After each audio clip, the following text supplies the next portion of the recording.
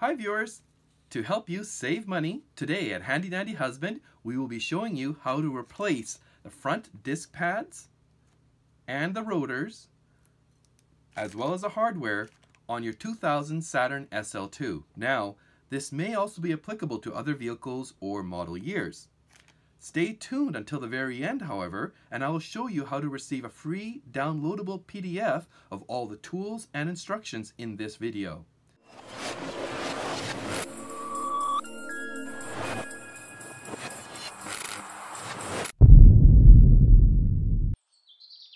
Alright, you'll need a hose and a sprayer, some brass bristles that can attach to a drill so you can use them to clean any items that are rusted, torque wrenches, a hammer, a pick to reposition the brake pads if necessary, a small screwdriver flathead, a large screwdriver flathead, some adapters for your drill in case you need them, a string or a rod to hold the caliper, some sort of device to hold any brake fluid that might drip out. This is a brake bleeding set, a gauge to check the size or the thickness of the brake pads, a little bit of a crayon, some socket wrenches, a large C-clamp, size 10 if you're going to be opening the brake bleeder, a size 14 socket, and a size 18 socket. Again, light, soapy water, thread locker, a short pry bar, a breaker bar. This is a flexible head flashlight that I like using because it's magnetized on the bottom. Some silicone paste, some anti-seize lubricant, brake clean, brushes. I've got brass, stainless steel, and nylon brushes, as well as regular used toothbrushes here.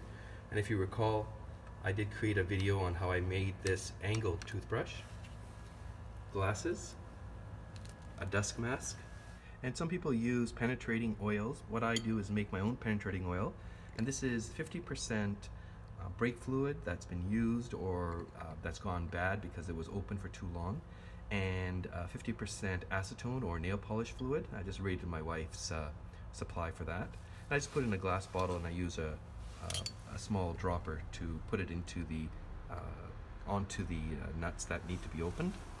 Some rags, and here there's two shallow water or liquid catchers, and there's a link in the description below on how to create these. Okay, the first step is to make sure that you clean as much of the area that you're going to be working on before you start working on it, because brake dust is hazardous. So what I would recommend is taking off the hubcap and then spraying both the inside of the tire area as well as the rear side. We'll do that now. And I just took a 19mm or 3/4 inch socket, and I'm just using my hand to open it. These are not really tightened on really tightly. Okay, we've removed the hubcaps on both sides, and now we're just going to rinse it out. You can tell as we get in, there's a lot of brake dust, and this is just going to help us have a cleaner area to work with.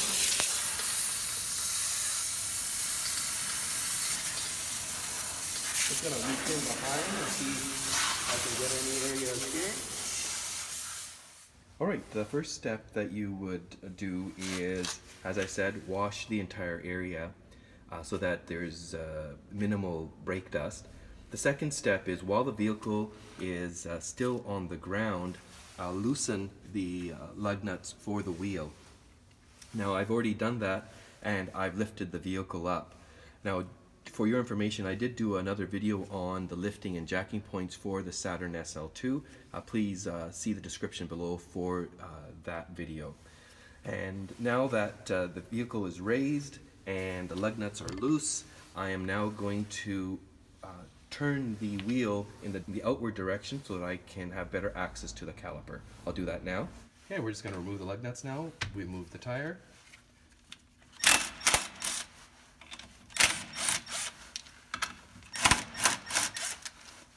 And the drill makes things a lot faster.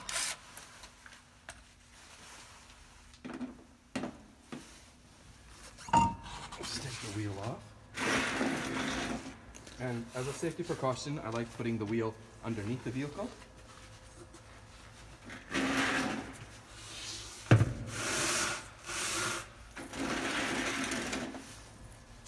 Alright, and the first step is to take a picture of the area that you're going to work on so that this brake hose here can be positioned in the exact same position that you took it out in. Alright, before we take a picture of the area that we're going to work on, I'm just going to soap it down with soapy water. As you can see here, I did place the magnetic flexible head flashlight onto the strut, and that just helps give me a very good idea of what I'm working on without having one hand occupied with the flashlight. So let's just spray this down.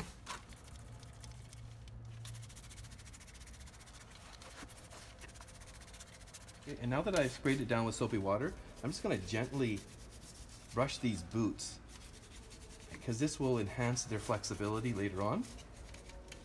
And I do not want to brush this with a hard nylon brush. I'm just using an old soft toothbrush to do that, as well as the cap for the bleeder valve. Alright, so the next step is to reduce the amount of friction that the caliper is putting onto the disc or the rotor. And what I'm going to be doing is putting a pry bar into this area and just prying this caliper so that the piston is closed down a little bit.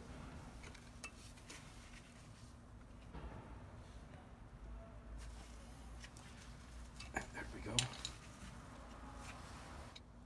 So I'm just going to use a 14mm socket on a breaker bar and release the caliper bolts.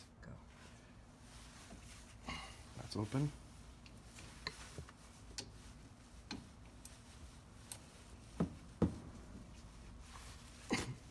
That's open. Just quickly remove them.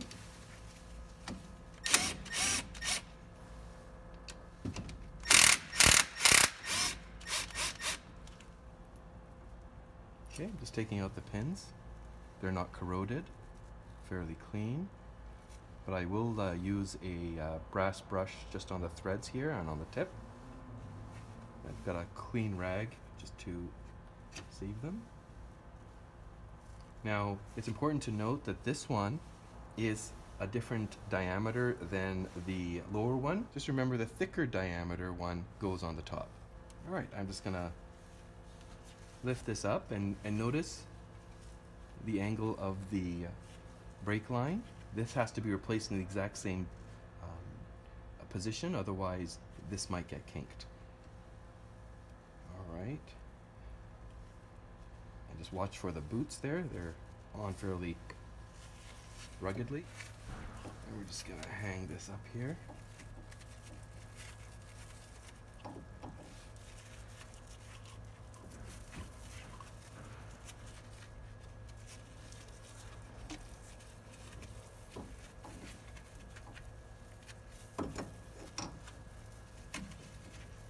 Alright, so I've taken the caliper off and I'm just gonna remove the pads.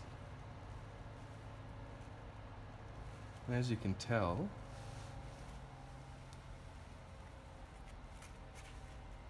the pads are worn, but not to the indicator levels. They come out pretty easy. They're not rusted in position. Okay, just gonna take the hardware off. The hardware is quite dirty and rusted. We'll be replacing that. Alright, so now that I've removed the caliper and I've taken off the hardware for the brake pads, I will be taking off the caliper bracket, and when I remove the caliper bracket, that will give me easy access to the notches where the hardware sits. I'll be able to easily clean those with a bristle or a brass brush.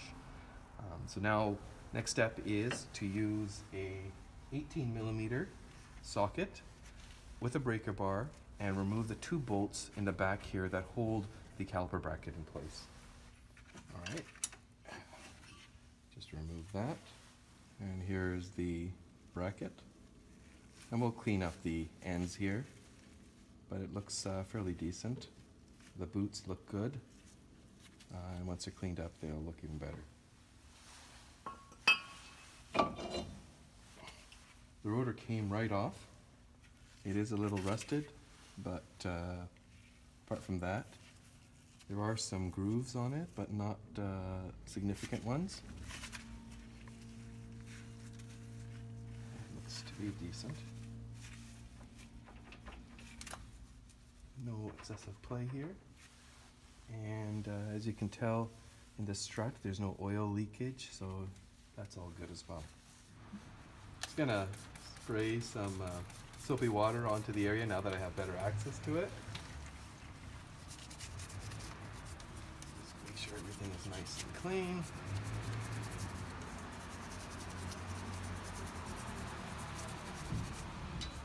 Now this area here, pay particular attention to. It is rusted, and what I'm gonna do is after I've cleaned it with a little bit of water, I'm gonna take a brass brush to it, and if merited, I will take a wheel to it in case it's too rough, but right now it seems pretty smooth.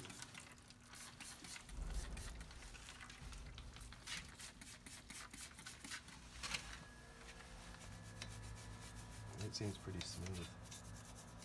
So, clean these threads off.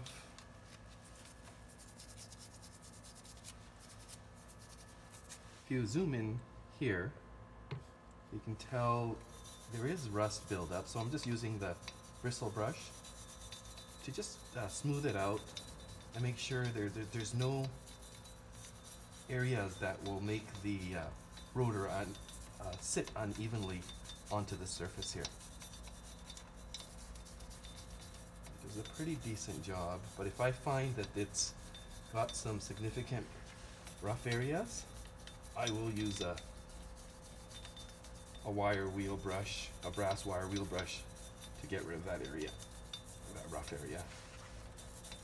And I'm finding there is some roughness here, so I might need to use that brass wheel brush.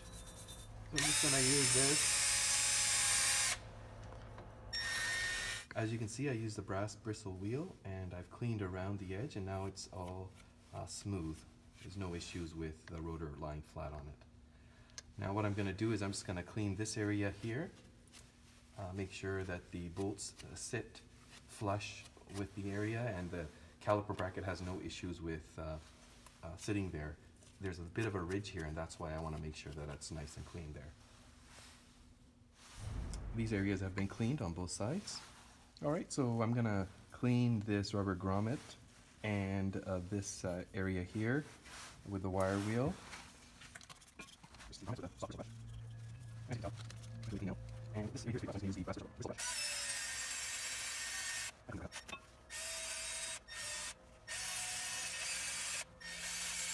Okay, so cleans it right up. Alright, we're just gonna clean up the caliper bracket bolts. Make sure they're nice and clean, the threads are nice and clean. We will be putting thread locker on these bolts, so that's why I want to make sure that they're nice and clean. Alright, so we'll be putting on the new rotor now, and this is brand new. As you can tell, there's a bit of a honing on the rotor, so that will improve the gripping strength of the pads on the new rotors. So I'm just going to clean it now.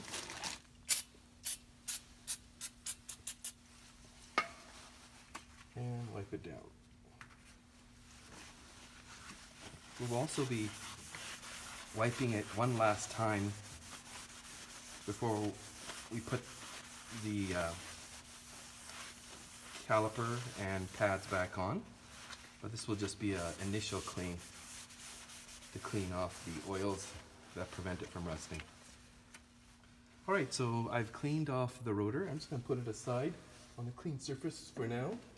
I'm going to put some 𝗕𝗫 compound on this area here and on the inside of the rotor to prevent any future rusting. You don't need very much. I'm just going to put a very thin layer on here.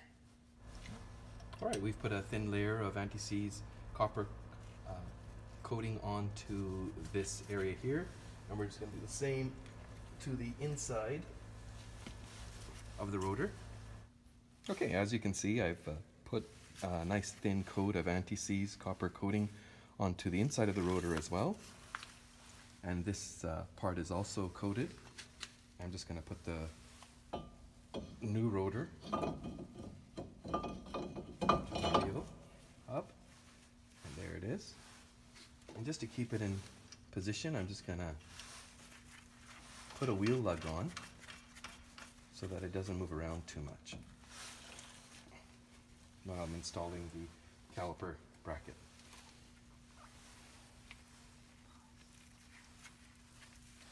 Okay, now before I put the caliper bracket on, I'm just going to clean up the ends where the anti-rattle brackets are going to be positioned. They're not very dirty, but I'm just going to make sure that they're nicely cleaned. Alright, so I've just used a brass bristle brush and I've cleaned the areas where the anti-vibration brackets are going to sit, so they're nice and clean. And now we're going to put a coat of silicone on this edge before we put the brackets on. Alright, I've just put a very thin film of silicone onto the areas.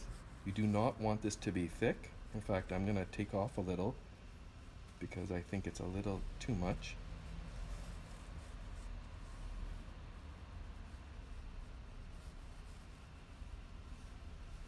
Once you've removed any excess, I'm just going to use a towel.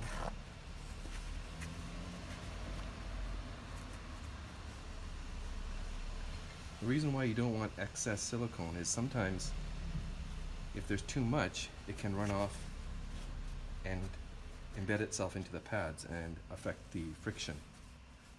This is good enough. So I'm going to reposition the caliper back on top of the rotor.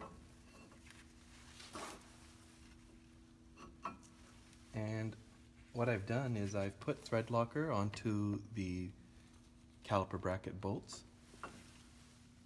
I'm just going to hand tighten it initially.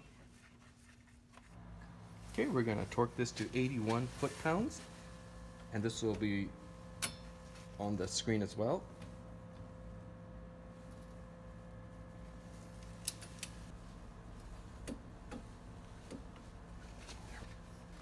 There we go. Alright, now with the caliper bracket on fastened tightly, I'm going to put the anti-vibration brackets on.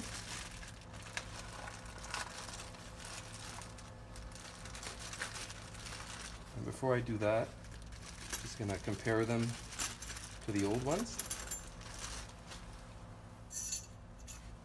These are the old ones, and these are the new ones.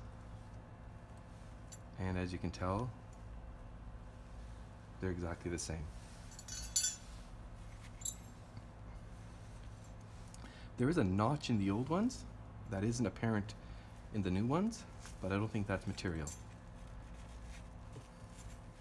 The next step is to clean the bolts that go into the caliper and make sure they're nice and clean, because we'll be recoating them with silicone.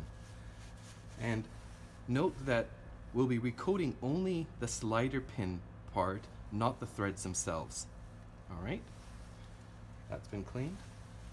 And the smaller one's going to be cleaned too. Or as you can recall, the thicker one goes on top.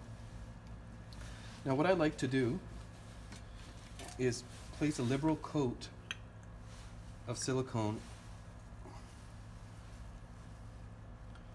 on the slider pin. And also I like to put some on the rubber boot as well. And this helps preserve the boot's integrity. Makes them last longer.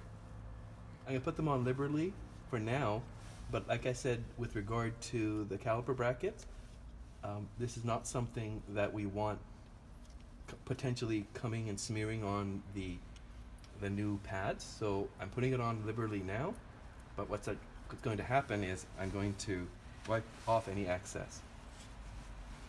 I'll be doing the same, meaning I'll be putting silicone onto the cover of the bleeder valve as well, but that'll come later once the caliper is back on.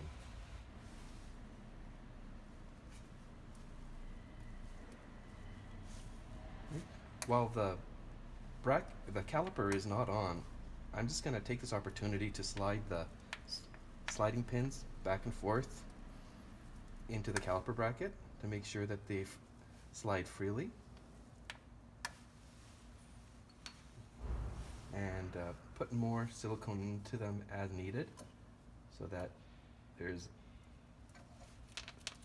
this one's sliding really free. Oop.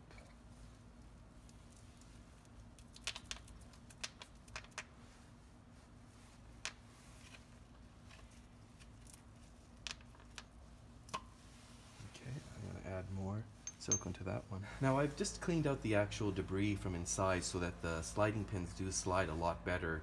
The bottom one was a little bit sticky, but that is because it's got a full boot as opposed to a partial boot on the top portion.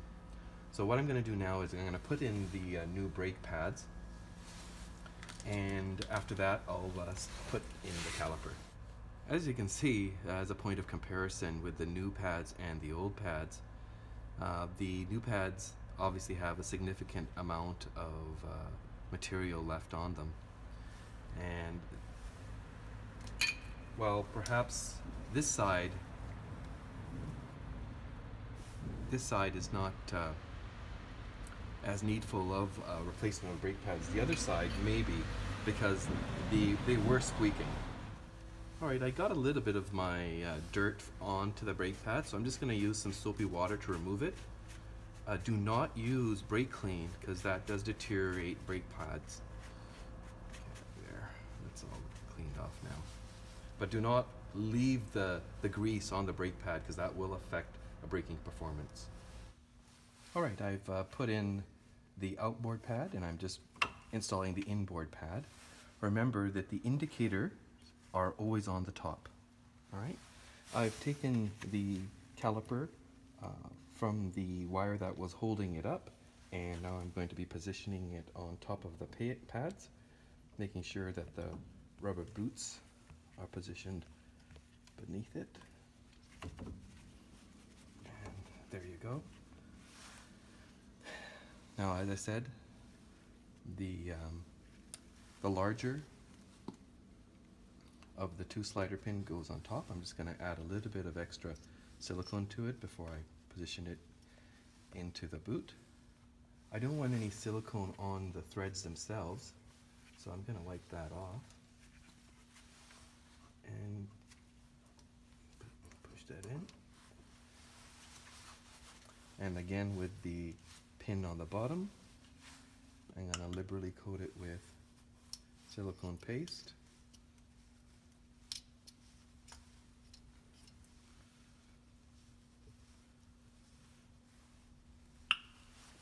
And place it inside, wiggling it through with a boot. There we go.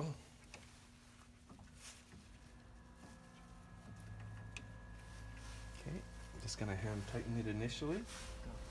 Alright, just hand tightening it. It's a little bit hard, so I'm going to use a socket wrench.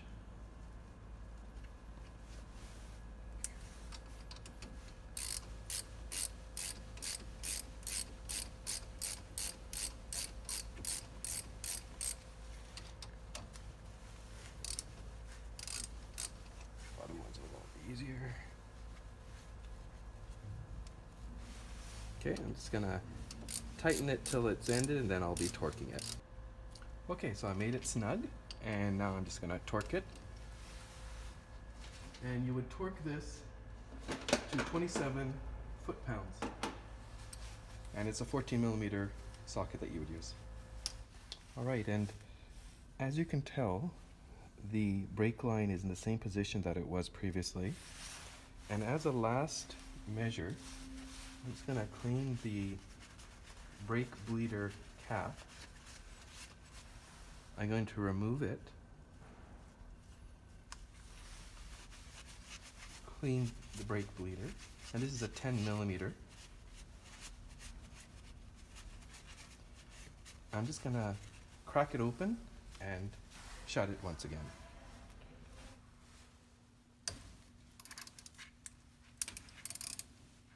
And close it right away. As you can tell, the caliper moves freely. And now that I've broken and re-tightened the bleeder valve, I can put the cap back on. And as I mentioned before, I'm just going to put a little bit of silicone paste on that too, just to make sure that it maintains its flexibility over time. But I'm not going to put too much, just enough just to coat it.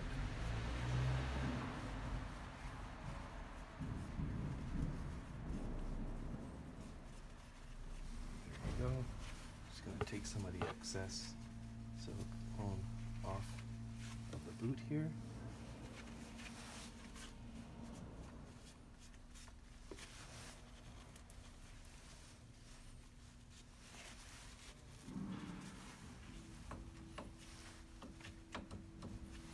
And there we go. Now, as one last measure, I'm going to spray some brake clean on a tissue. I'm just going to clean the rotor one last time. And this just gives it an extra measure of cleanliness in case my hand dirtied any bit of it while I was installing the caliper or the brake pads. Alright, I'm going to remove the lug nut that I had installed temporarily. I'm just going to clean off the threads a little. Alright. And your brake job is now complete. What we are going to do next is straighten the wheel, put the wheel back on, and tighten the lug nuts in a star pattern. After that, go on to the next side, which will be the left side of the vehicle. And once that side is done, tighten the lug nuts, hand tighten them until they're snug, and then bring the vehicle down and tighten them, torque them to the appropriate torque, which is 103 foot-pounds for the Saturn SL2. And we'll put the wheel on now, after I've cleaned up this area. Okay, and now we're going to put the wheel back on. I did do one last clean of the rotor, just to make double sure that it wasn't contaminated in any way.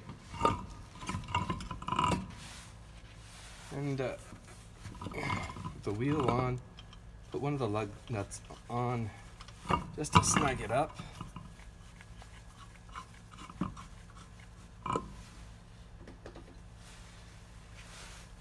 Put the one across from it on. So now the wheel is a little bit even.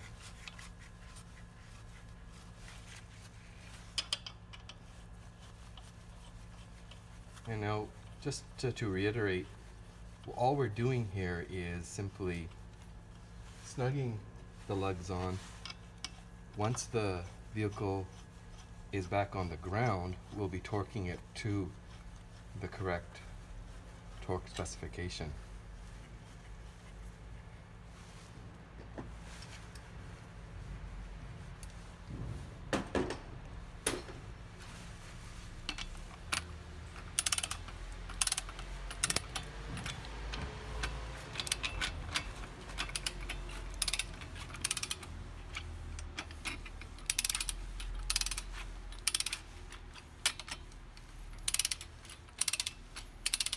And when we do torque it to the necessary specifications, we'll be using a star pattern, which would be like so. Right now it's just so loose, we're not going to do that. Just make it even.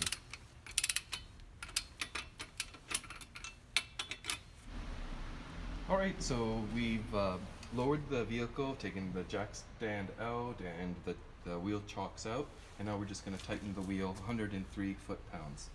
I'm going to do so now.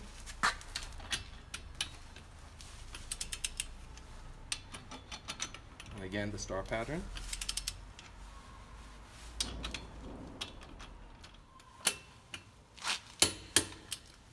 Three, 103, 103,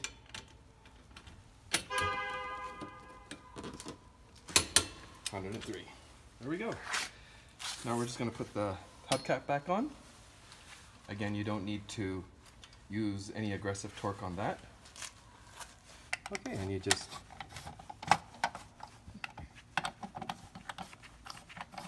tighten it. Hand tighten is fine.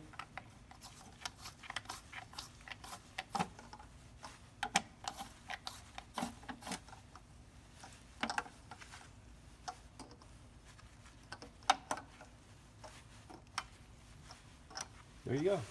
After you've brought down the vehicle, press the brake pedal a few times. Just pump it so that the brake fluid, if it has run itself up into the master cylinder, runs back down.